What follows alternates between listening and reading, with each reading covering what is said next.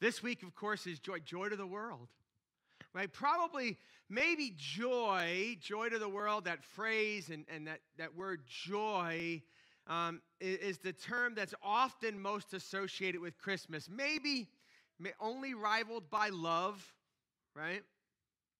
And we'll talk about that next week. So we see joy and we go for joy, right? We see joy in the eyes of an 8-year-old child as they rip open gifts.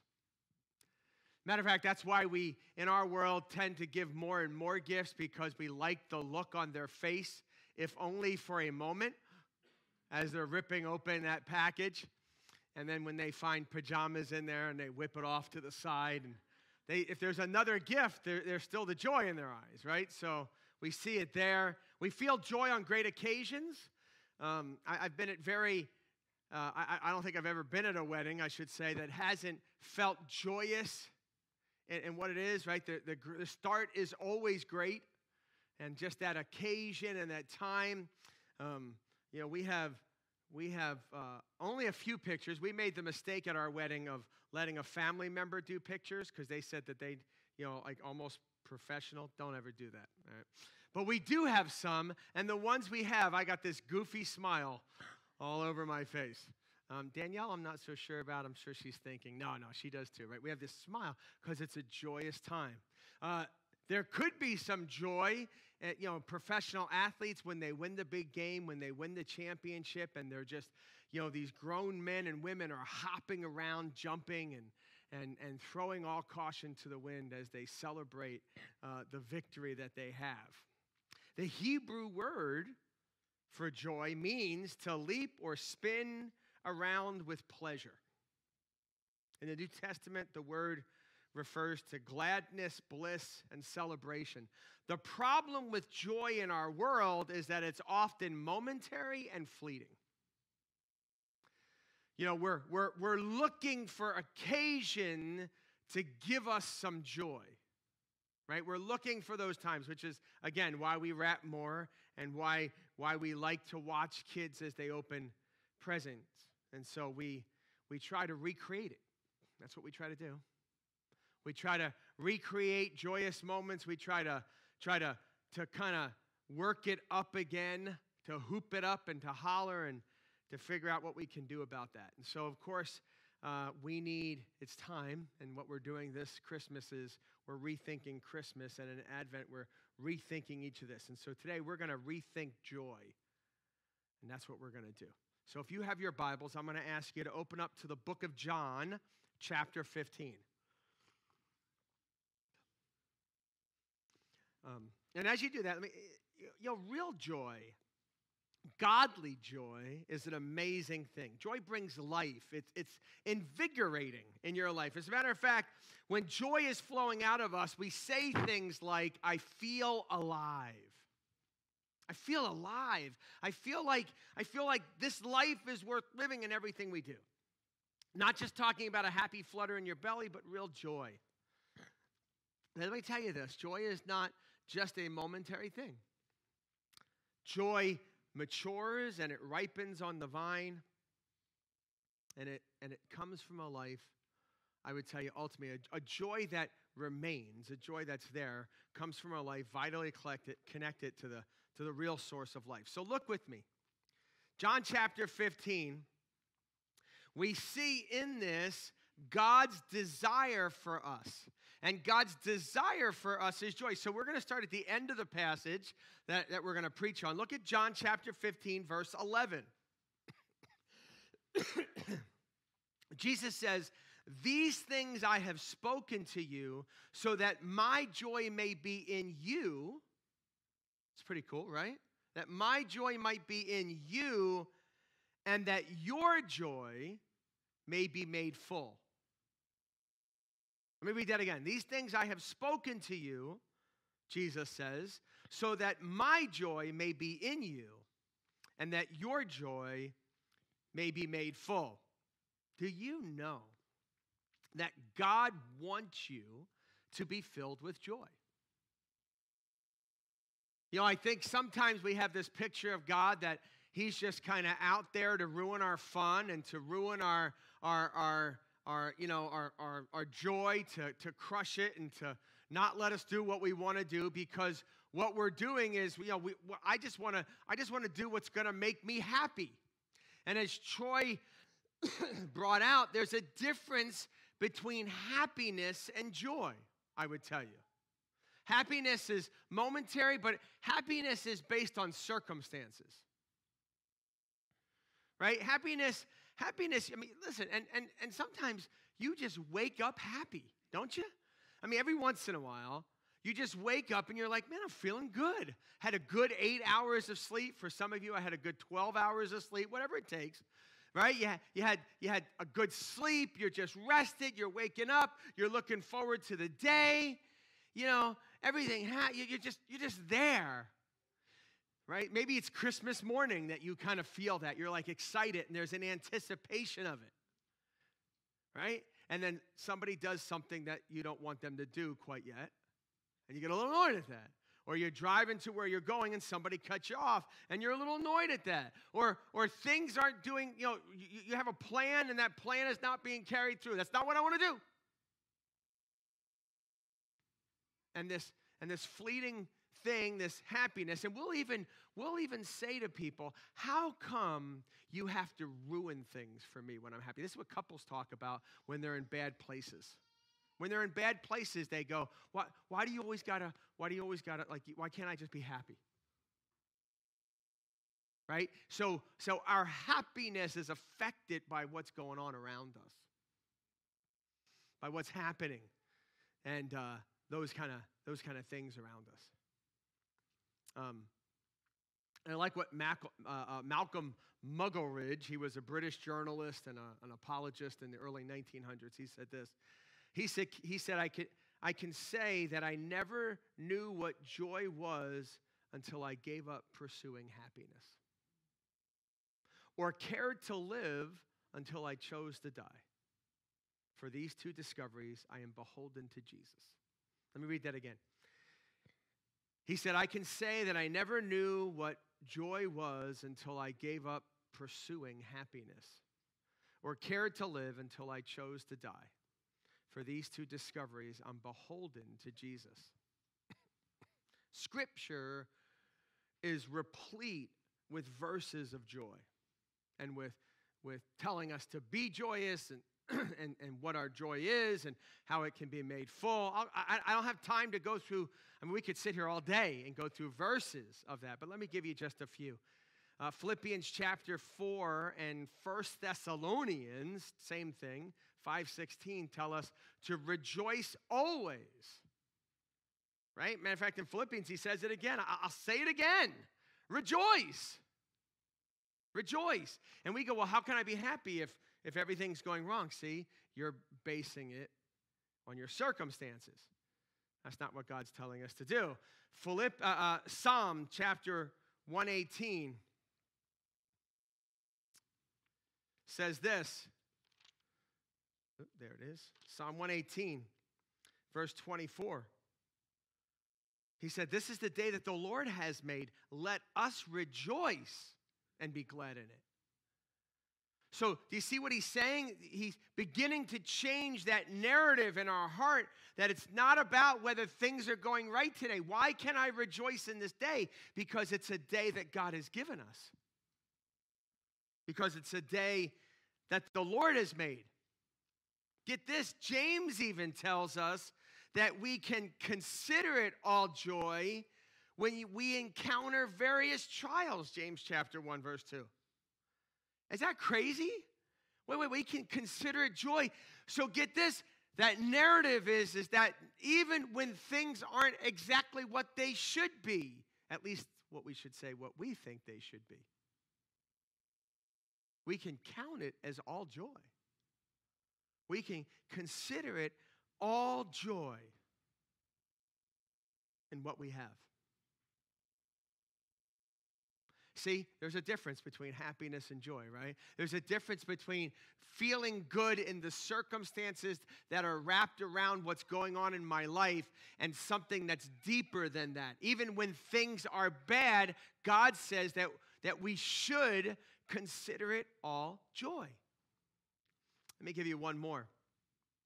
And I love this one. 1 Peter chapter 1, verse 8 says this. And though you have not seen him, you love him. And though you do not see him now, but believe in him, you greatly rejoice with joy inexpressible and full of glory. See what he's saying? So you see where he's gone, right? Peter says, we've never seen him. Have you ever seen Jesus? I've not seen Jesus. I've seen Jesus working, right? But I've not seen Jesus physically before me. Anybody, matter of fact, if anybody says they do, it's not real, because Jesus said he's not coming again until he comes again in glory, right? So I've not seen him, and I'm not going to see him until the end, whether that's Jesus coming back or me dying. And yet, even though I don't have him with me right now, in my visible view, I believe in him. And I greatly rejoice, he says, with joy inexpressible and full of glory. How cool is that? How cool is that? Right? That's what Jesus is saying back in John chapter 15. He says, I've spoken these things so that my joy might be in you. Not your joy, which is, if we can define joy that way, like we did earlier, like in momentary things, in a child opening gifts, or in the victory of a game, or in a marriage celebration, which is a joyous occasion, right? But those things are temporary, or at least momentary, I should say. But I got some good news for you. Jesus is not temporary or momentary. And what you have in Christ is not temporary or momentary. And so when we accept him and when we have him, we can have his joy, not my joy. A joy which is not human-based and circumstances-based, happiness, but something that will never go away. And Jesus said, I've spoken these things so that you may have my joy, and that the joy that you have may be full, may be complete, may be mature.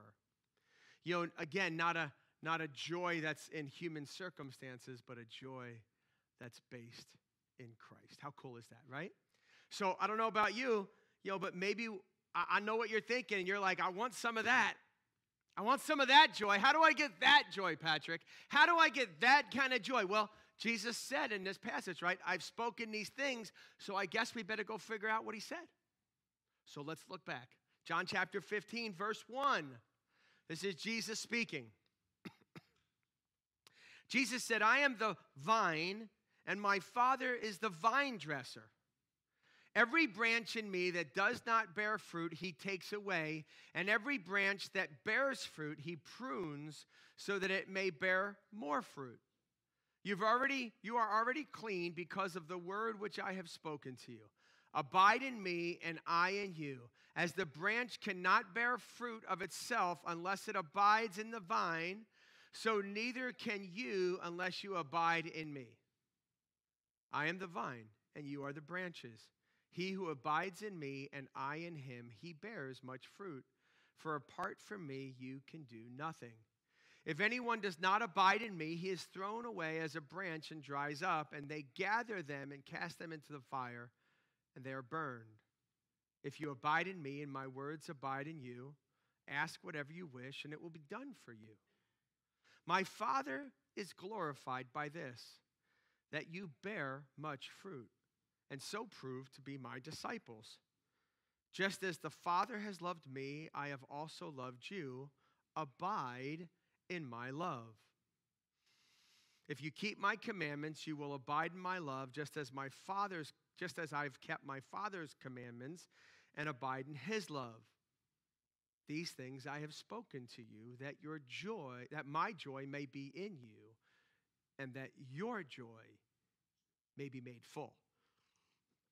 All right, so what is he saying? He's saying that joy comes from abiding. Joy comes from abiding. Now, we read this verse, right? And you may think that this verse is about And like the thrust of this verse is about producing fruit. Right? So some might take this passage. I don't know. I don't, maybe they have. Maybe some pastors have. And it's a really the point is that you need to produce fruit. Fruit, fruit, fruit, fruit, fruit. And let me tell you, that's a major theme here, right? We've seen fruit all over this passage. It talks about fruit. It talks about the go and bear fruit and those things. But that's not the challenge. Because his point here is that fruit is the result, right? Fruit is the product of abiding. Fruit is the product of abiding. There have been way too many pastors and way too many church members who think that I've got to go out there and I've got to produce fruit. And so we think if we really strain hard enough for Jesus, pop. Something's going to pop out. All right? And something might pop out, but it probably isn't going to be pretty. All right? I don't want to see what pops out in that time. John is all about abiding. 11 times abiding is talked about in these verses alone. 11 times. 40 times in the book of John, 27 times in his 3 epistles. John is all about abiding. To abide literally means to remain. So the emphasis in this passage is to remain connected to the vine. Now, who's the vine? Jesus, right? I've got to be connected to Christ in all I do. In other words, it's not about you. God's not going, get out there, people, and produce fruit. Oh, you're not strong enough. What's wrong with you? Do you ever notice when Jesus is chastising his disciples that he doesn't say, how come you're not strong enough?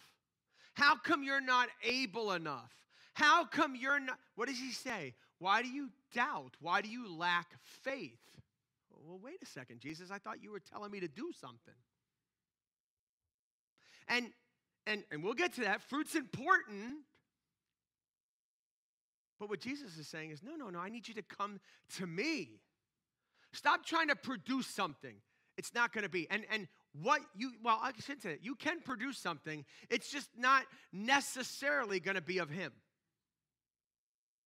It's just not necessary. I mean, it may look good. It may be shiny. But it's kind of like, you ever gone into someone's house and they have this bowl of fruit and you're really hungry and they say, like, make yourself comfortable. If you want something to eat, let's go get something to eat. And you're just like, well, that apple looks really good. And then you pick it up and you're like, well, that's a fake apple.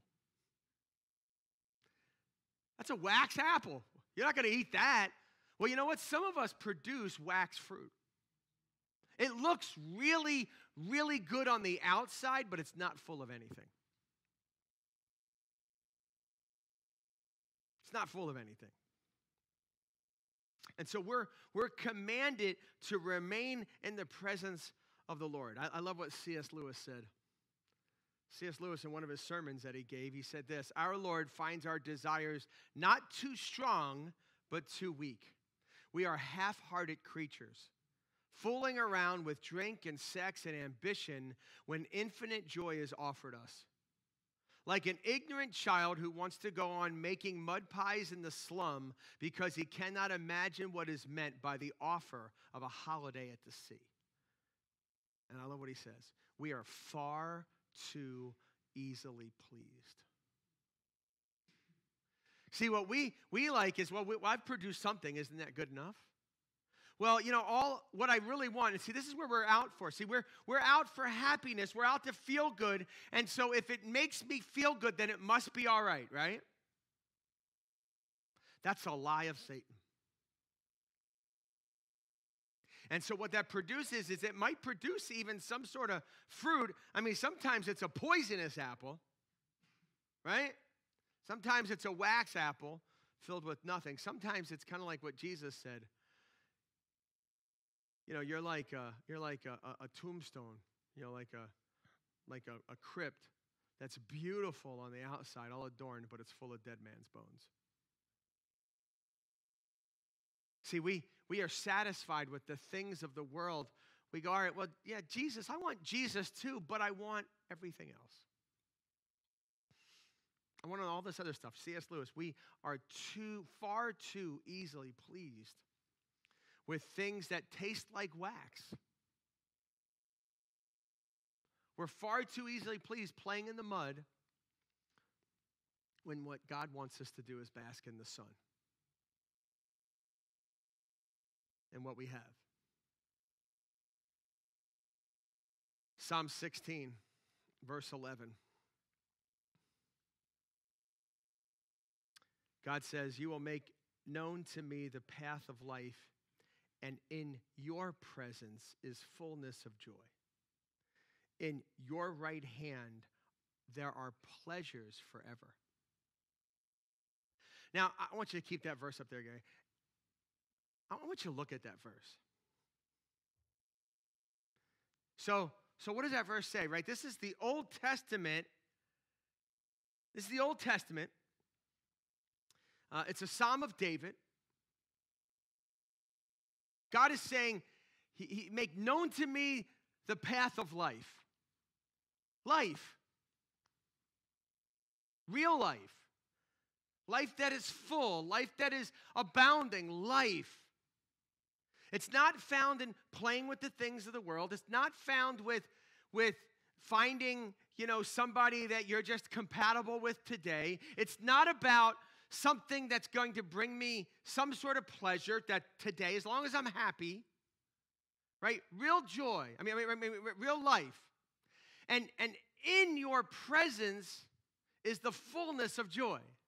So what he's saying is that you're settling for temporary pleasures that let's be honest, they're pleasurable. For the moment they please. But they're kind of like diet soda. I hate diet soda. Right? Because you drink it and it at first, like for the very first little bit, it's okay. And then this aftertaste comes. And it's like, bleh, get it out of my mouth. I can't take it. I hate it. I hate it. Right? Why? Because it's fake. It's fake sugar. And I'm all about real sugar, if you know me. Give me sugar, right? So Jesus says, you're trading in. I've given you life. I've shown you what life is. Jesus said, I am the life, right? No, keep it up, Gary. Put it back up. I am the life. He says, in him, in his presence is the fullness of joy. And then he says this, in your right hand, there are pleasures forever. See, we think if we're in Jesus, okay, I know I got heaven, but like it's not very, I'm not having a good time. Things aren't going really right. Right? Things aren't going really right. And that's because we're far too easily pleased. And we settle for that which is momentary and temporary instead of the things that will last. And I get it, because sometimes you work really hard at something and it just doesn't fulfill like you thought it would. Sometimes you do a ministry and you're working hard for Jesus and you're not seeing the fruit that you want to see.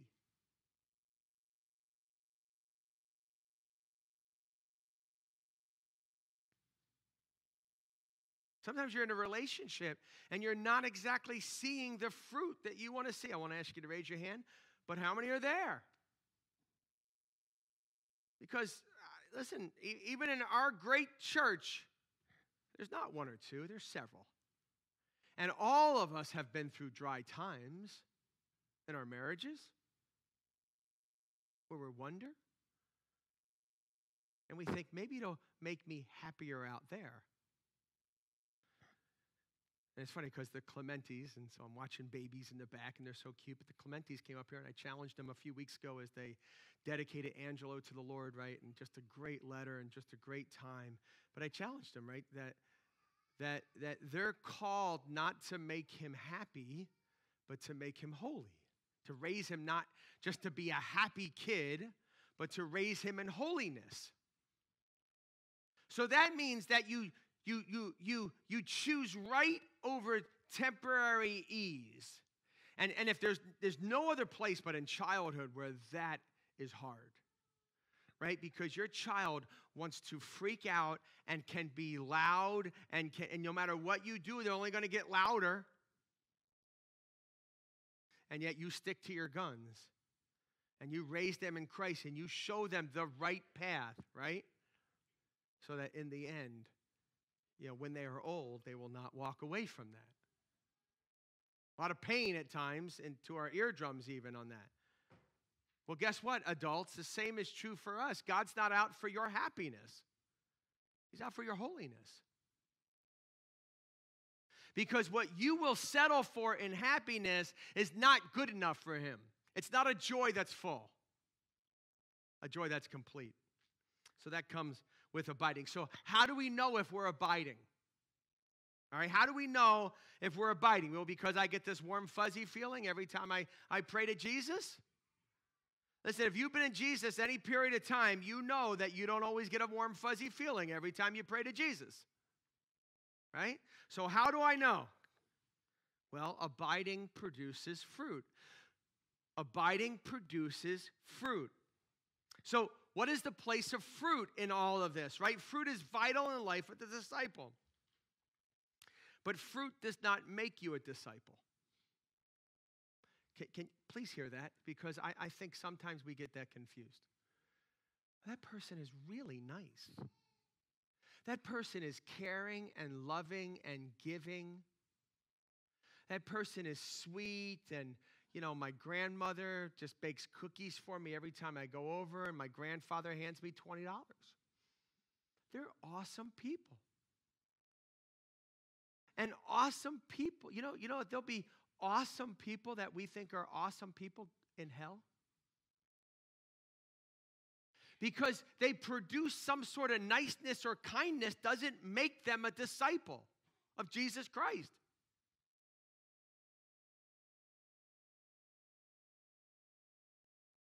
It doesn't make them. See, we think too often if we are obedient, we will abide.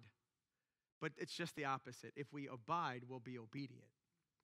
So the point is that I need to press into Jesus. I need to be in Christ first by believing and accepting his love and his forgiveness for me. And then I need to continue to abide in him, continue to stay connected to the vine, because what the vine does is nourishes me and enables me to produce fruit. That what comes out of me is not me, but Jesus.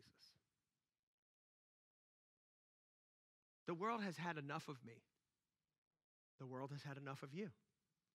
What the world needs is not me, and what the world needs is not you. What the world needs is Jesus. Now, they're not going to see Jesus because he's not coming again until he comes again in glory. So how are they going to see Jesus? Guess what? They see Jesus in us. They see Jesus in us. And in all we do. So it's great. Notice this progression in here, right? So the progression in this passage is this fruit passage, which feels like fruit, but it's really not. If you're connected to the vine, you'll produce fruit, right? But in order to get fruit, you got to be connected to the vine. And so it's no fruit outside the vine. On the vine, it's fruit. But not only that, there's more fruit. And then there's much in this passage. If you're abiding, again, if you're not abiding in Christ, there'll be no fruit. There's no such thing as ungodly righteousness.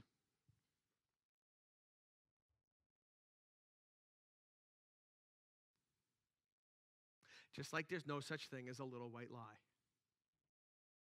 We might dress it up, right? You can put a dress on a pig, but the pig is still a pig, right? You can dress up evil and make it look really good, but in the end of the day, what is it? It's evil. It is never anything but that. So if you're connected, you produce fruit. As a matter of fact, if you're producing fruit, what does it say he's going to do? Look at verse 2. He says, every branch in me that does not bear fruit, he takes away. And every branch that bears fruit, he prunes so that it may bear more fruit. Now we get like, why isn't a little fruit enough? Why does God have to prune? Why does God have to prune? Because God wants more fruit in your life. Because God wants you to evidence what you have in him. He prunes so that you may bear more fruit. Now he says, I love this, verse 3. You are already clean because of the word which I have spoken to you. Now, you know what I can picture him doing right there? He's stopping and going, whoa, whoa, whoa, whoa. Just in case you think that I'm talking about that you need to produce fruit to be in relationship with me, that's not what we're talking about. I'm not asking you to produce fruit outside of relationship with me. Matter of fact, you can only produce godly fruit if you're in relationship with me. And that doesn't mean that you come to church every Sunday, although you should come to church every Sunday. It doesn't mean that you were baptized or that you went to Sunday school. It doesn't mean anything like that. It means that you have a relationship with Jesus Christ, with God through Jesus Christ. It means that you've accepted his love and his grace and his forgiveness for you, and you are in his family as his child. And so he says, you do that, you'll begin to produce fruit. And I was listening to a sermon this week, and he reminded us. He said, I'm not trying to be obnoxious, and maybe you're new even watching, but if you never produce fruit of Christ, then you have to question whether you're in Christ. If you are in Christ, you will produce fruit. Doesn't mean you don't screw up. Doesn't mean you'll always produce fruit. You should always produce fruit, right? Matter of fact, what does a lack of fruit, who is somebody who is connected to the vine or somebody who is in Christ, what does a lack of fruit mean? It means that you're not connected. It means that you've turned away, that you've taken your eyes off of Jesus in some way. And so he prunes you so that you'll produce more fruit and better fruit. He molds and he shapes us into what he wants us to be. Right? So he says, I am the vine, you are the branches, verse 5. He who abides in me and I in him, he bears much fruit. For apart from me, you can do nothing. Talks about those that don't do anything. He throws into the fire. He says, verse 7, if you abide in me and my word abide in you, ask whatever you wish and it will be done for you. That's not a formula for getting what you want for Christmas. That is a formula for the fact that if you will abide in Jesus and draw unto him, his heart will be your heart. And the things that you ask will be the things that he wants, and you will get them. Then he says this, my Father is glorified by this, that you bear much fruit, so that you prove my disciples. Again, so what's the place of fruit? Fruit shows where you're connected. That's all fruit does. So when something comes out of you that is not godly, you can't go, oh, that wasn't from me. I don't know where that came from. Guess where it came from? It came from you. Jesus said, out of the overflow of the heart, the mouth speaks. In other words, so what you could say is, I'm sorry, I was connected to the wrong thing right there. I connected myself to something of the flesh instead of something of the spirit.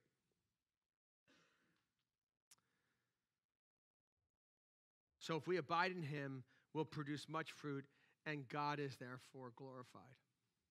And again, that's all throughout Scripture. Let me just read one more verse, Psalm 1. I love this psalm. Psalm 1 says this, how blessed is the man who does not walk in the counsel of the wicked, nor stand in the path of sinners, nor sit in the seat of scoffers. But his delight is in the law of the Lord, And in his light, in his law, he meditates day and night. So in other words, I don't go to the world for my counsel. I don't go for the world for my pleasure. I don't go for the world and the things of the world to make me momentarily happy, where I get to a place where Solomon was, where he had all wisdom and all things. And yet he says, it's all vanity. It's all vanity. Like you try to, it's all vanity. And that's what happens. There's this bitter taste in your mouth, and you grow to be people who are older, who are bitter and upset. And longing for the days gone by of when I was young and I had some sort of youth and some sort of activity and some sort of life.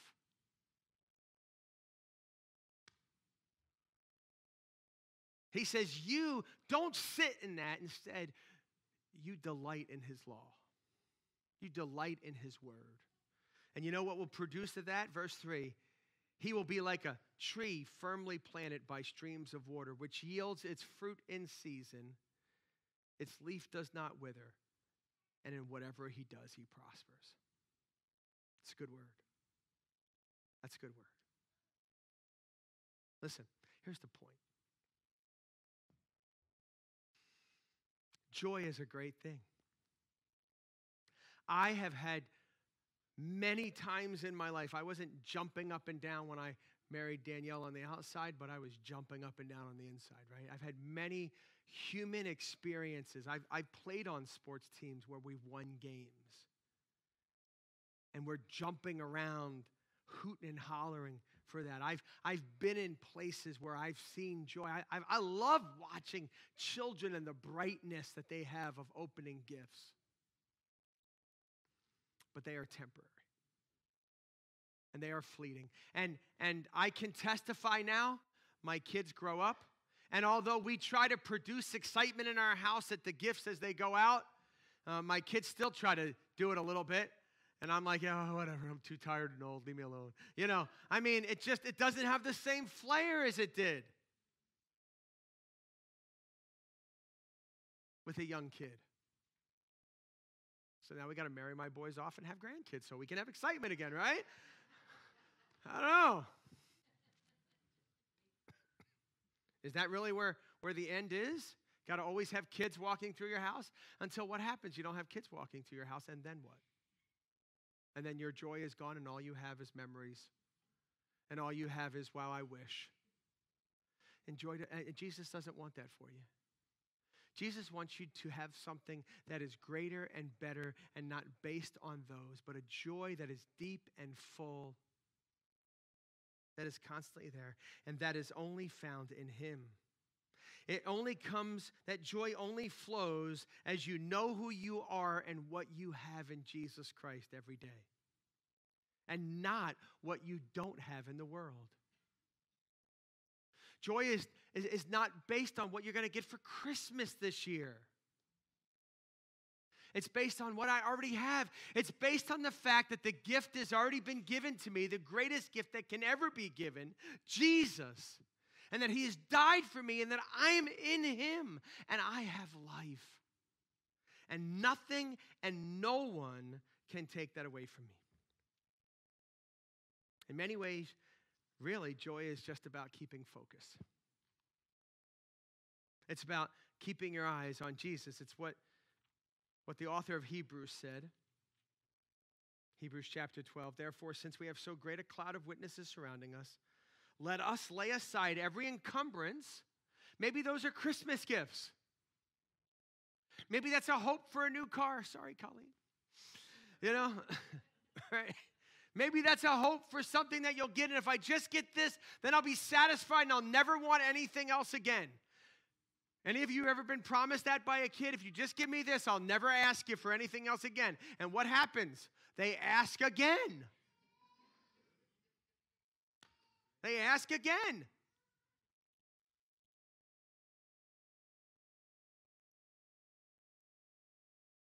Lay aside every encumbrance and the sin that you're trying to gain some happiness from, the sin which so easily entangles us, and let us run with race the endurance set before us, fixing our eyes on Jesus, the author and perfecter of our faith, and I love this, who for the joy set before him endured the cross. Was the cross joyful? The cross was horrific. The cross was a curse. Cursed is every man who hangs on a tree, Scripture says. And yet, for the joy set before him, Christ endured the cross. And you know what the joy set before him was? Us, that we would be in relationship with God by the fact that he died for us. You keep your eyes on him, and your joy, and you will have his joy, and your joy will be made full. You wonder why? I wonder, why do so many Christians lack joy in their lives? There's not one of us who should. And the reality is that we lack joy because too many of us have been caught up in the things of the world. You know what you need to do? Get caught up in Jesus. Get caught up in Jesus. Let me pray. Father God, I love you. I thank you for your grace and mercy and love and joy and hope. I thank you for what you do and what you give and who you are, Father. Father, may we not be filled with the things of this earth, but may we be filled with you. May we be filled with the things of Christ. Not hoping for what we might have momentarily, but knowing what we have eternally. To your glory and to your grace. Father, we love you. And we praise you. We thank you. In Jesus' name, amen.